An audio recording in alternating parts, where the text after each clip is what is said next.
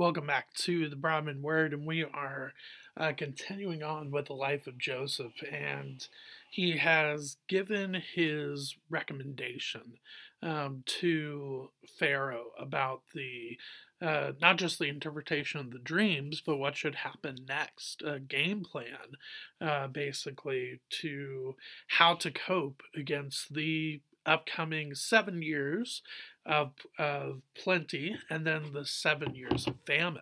And so, with that, now how does Pharaoh respond? And how he responds, but more how he describes Joseph is really interesting and I think is really encouraging for us as believers. So turn back with me to Genesis chapter 41. We're going to go to verse 37. We're going to be looking at verses 37 through 49 today.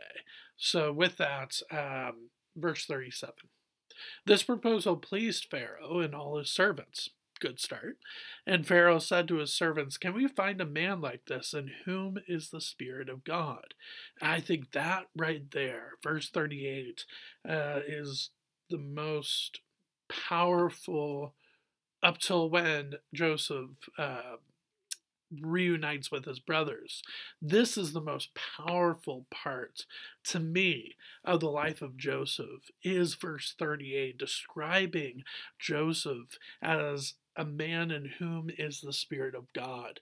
And maybe not every single text, but a lot of versions will have spirit here capitalized. And the reason that you do that is to make the connection between with the Holy Spirit. And so we're talking about the third person of the Godhead, the Holy Spirit, indwelling Joseph. Well, this is centuries before the day of Pentecost when the Holy Spirit comes to indwell the disciples. And so it's really quite fascinating that we see that here. We see this in the Old Testament too. It's not just the New Testament that we see the indwelling of the Holy Spirit, but I find that really fascinating that we see that in the life of Joseph, that he is described as a man in whom is the Spirit of God.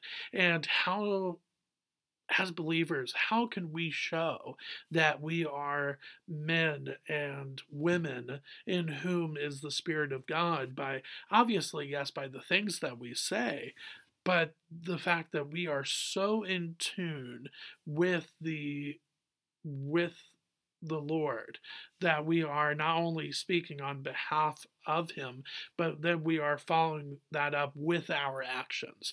And I think for me, it's not just, Pharaoh's not just looking at this plan that is being presented by the words that it's saying, but the fact that it is being presented by a man that was wrongfully taken from his home, sold into slavery, that was put under a stranger, blessed that stranger with his work ethic and his character, was then well, I guess defamed is the right word, but was wrongfully accused of a crime that he didn't commit by his former master's wife, put into prison for 2 years, and yet still showed incredible character. I think that is where you get this statement from Pharaoh, this question from Pharaoh: how can we find this man if it's not Joseph? And so I think for me as a believer, and for you as a believer, our goal is to strive to be more and more like Jesus. Yes, we will not be perfect, but it's strive to be more and more like Jesus, where somebody says, can we find a man or woman like this in whom is the Spirit of God outside of you? Because you are striving to be so much like Jesus. It would be hard for us to find somebody else that is on that same level. Again, not that we're perfect, but we're trying and striving to be more and more like Jesus. I think that's really interesting to see in verse 38. So we've already covered 2 verses, and yet it's something that I want to take time on. Verse 38, I think, is incredibly powerful, not just in this section, but in the whole entire life of Joseph. And it can be so encouraging and so powerful for us as followers of Jesus today. So let's head back. Verse 39. Then Pharaoh said to Joseph, "Since God has shown you all this, there is none so discerning and wise as you are. You shall be over my house, and all my people shall order themselves as you command. Only as regards the throne will I be greater than you." So he is making the connection that not only is Joseph wise and discerning, but he knows that God has shown him these things.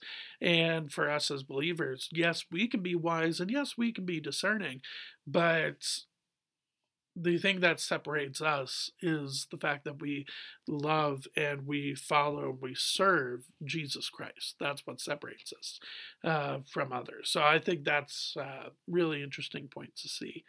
Verse 41, and Pharaoh said to Joseph, "See, I have set you over all the land of Egypt," which is culminating the dreams that Joseph had at the very beginning when we are introduced to him, when he is telling his brothers and his father the dreams that he is having. Now it's all coming together. Now, granted, the brothers haven't come yet. His dad hasn't come to Egypt yet. So it hasn't completely been fulfilled yet, but it's on the way there.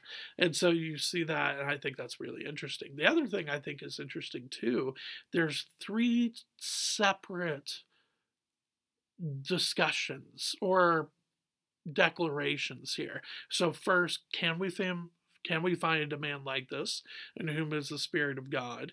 The second one, the wisdom and discernment of Joseph, and then the fact that he wants him over his house, but he's second in command of the whole entire country, or of his house. But then the third statement is that he is over all the land of Egypt, outside of Pharaoh, of course, is the number 1.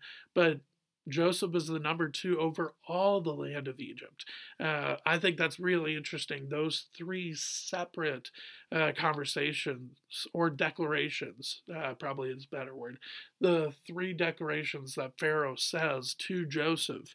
I think that's definitely not a coincidence. And I think that's really interesting to see. Verse 42, then Pharaoh took his signet ring from his hand and put it on Joseph's hand and clothed him in garments of fine linen and put a gold chain about his neck. And he made him ride in his second chariot.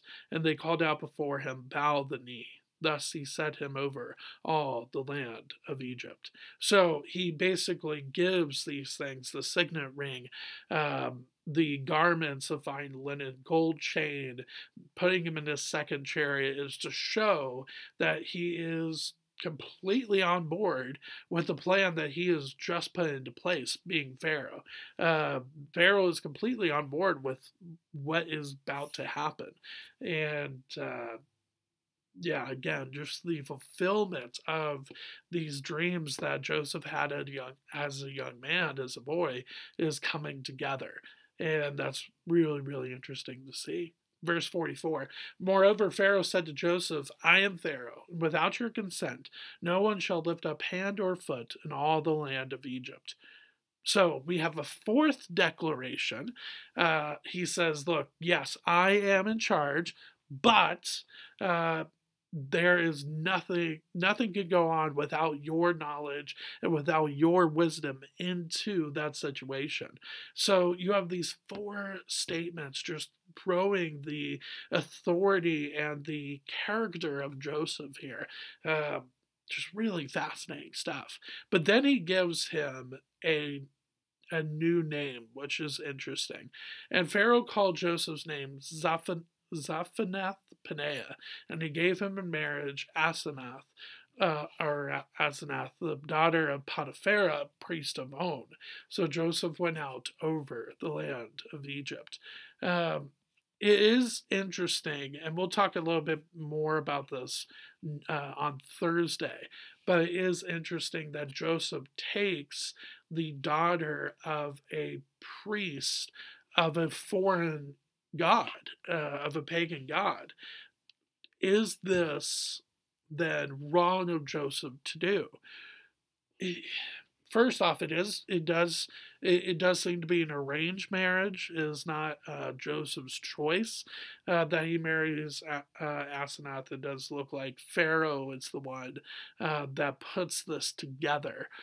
So, but I wonder in the back of my mind if Asenath comes to know and follow Jehovah at some point. That's interesting because with the character of Joseph, you would think that and his faith would rub off on his wife at some point. We never really know, and so it's something interesting to kind of think about in the back of the mind. But now let's see a little bit more here about Joseph as he gets going with this plan. Verse 46. Joseph was 30 years old when he entered the service of Pharaoh, king of Egypt. And Joseph went out from the presence of Pharaoh, went through all the land of Egypt. So he's only 30 years old, which is quite striking because it seems like we've known him for a while.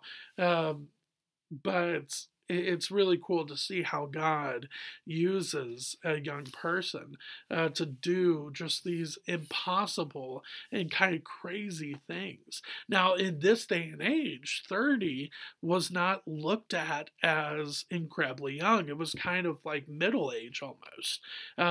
But still, it's fascinating to see how far Joseph has come and that his 28th and 29th years were spent in prison. But now he's the second in command in Egypt. Just pretty crazy stuff, right? So, verse 47 during the 7 plentiful years, the earth produced abundantly, and he gathered up all the food of these 7 years which occurred in the land of Egypt, and put the food in the cities. He put in every city the food from the fields around it, and Joseph stored up grain in great abundance, like the sand of the sea, until he ceased to measure it, for it could not be measured. So, Joseph puts together this plan that he is going to just start using the cities as kind of like storehouses for this abundance of grain. And yes, it gets to a point where it cannot be measured, but I'm so glad it did because the famine itself will be of such destruction that it cannot be measured either. And so it's interesting to see that. But then, too, so Joseph at the end of these 7 and 7 years. So he'll be about 44 years old. So really in the prime of his life, he is working this plan. And yes, it makes sense. Like 7 years, yeah, that should be plenty of time to bring in a really, really good harvest, right? But then you have to think that's followed immediately by 7 years of nothing, no harvest at all, and that's where we're about to turn to on Thursday as we end chapter 41 and see how does Joseph go about when it comes to the beginning of the 7 years of famine and really just kind of destruction. So we will see that on Thursday. So I will see you then. Thanks.